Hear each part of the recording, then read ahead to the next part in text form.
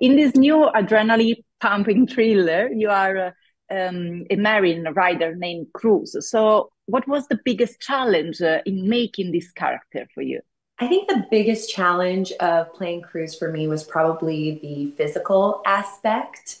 Before this, I was just a yoga girl, going to yoga class every day. And then I got this role and I had to turn it up a notch. And I was very fortunate that they trained me really well. I trained at a gym in LA called Unbreakable, where they got me really familiar with hand to hand combat and started strength training with me. I was wrestling grown men by the time I was done there. And then they sent me over to set where I was met by the incredible Jared Shaw, who had been a Navy SEAL for 9 years. And he was a great source because any military questions I had, I could go to him as well. And we did an hour of strength training, an hour of weapons training, and an hour of stunt training with our amazing stunt team who made me look awesome. 5 days a week. So 3 hours, 5 days a week leading up to the shoot. Wow, amazing, really amazing. So, Yeah, I think that inevitably a role can leave something to the actor that playing them. So, did Cruz leave you something? Um, yeah. like maybe an attitude, a different kind of dealing the situation? I will say This, because it was 7 months of shooting, wow. um, I this was the first role I would say because it required so much physically and emotionally, where I really stayed in it, and so I was a little bit spicier than usual. It took me a couple months to let it dissipate. I laugh because my fiance would be like, "Hey, I'm talking to Laysla, not Cruz." Um, but what Cruz really taught me, which I think is the most special of all, and why I'm so thankful to have played this character, is that I'm way stronger than I think. I can be a big scaredy cat, and once I had to really dive in deeply and be such an incredible badass on screen, I left feeling powerful.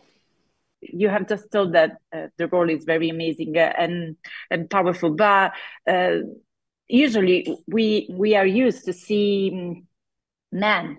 I mean, in this kind of role, not female, and so now we have extraordinary women in this new work of Paramount Pictures. So, uh, do you think, in your opinion, the wind is changed definitely for us for the female roles? I think it's looking good, and especially when it comes to diversity as well. What I love about this show, Lioness, is that we have three generations of powerhouse female who are the best at their game, and two of those leads are Latin women. So that's really, really incredible to see, especially in a space where usually, you would only have one Latin woman or, kind of one of each kind. And our show's not like that at all. We have so much diversity and we have incredibly strong women. And I think it's going to make for a really engaging watch. I'm agree. I read that you always dreams to be an actress.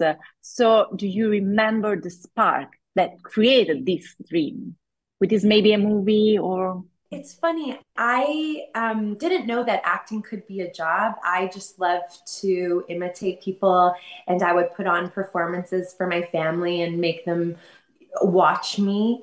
Um, the first movie that I remember just kind of being little and just I couldn't stop staring at the screen was Julia Roberts and Erin Brockovich that really inspired me. I love strong women.